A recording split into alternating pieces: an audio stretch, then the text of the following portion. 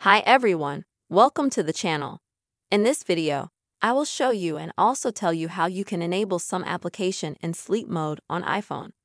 Friends, don't forget to put your likes, write your comments, and also please subscribe to our channel. And let us get down to our topic with you. And now I will show you everything in detail. When you have sleep mode enabled on your iPhone, then you don't get any messages usually. Also, you can't be disturbed by anyone.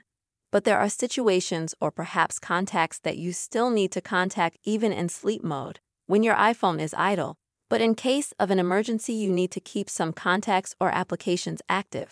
In order for you to do this, open the settings, scroll down to the bottom, then select Focus, then Hibernate, and then you'll need to, first of all, set up the app. To do this, tap on the app. Now select the Add an App option. And you can choose absolutely any from this list, for example, Instagram. And you can choose more than one app, after which on the top right click Ready. Now you'll be able to see that such apps will take action. You will get messages from these apps during sleep mode. Now go back to the back. Maybe if you need to also enable some people or contacts, same thing.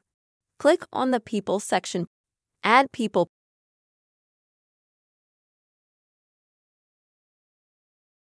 and select the person you need to be connected with absolutely anyway.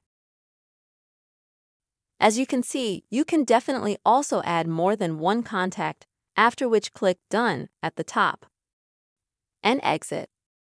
This way, friends, you can easily add the settings you need so that even in the case of sleep mode, you can answer someone. This is how you can easily enable some app in sleep mode on your iPhone. I really hope you found this video useful and helpful. Please don't forget to subscribe to the channel, like, and comment. Bye-bye, everyone.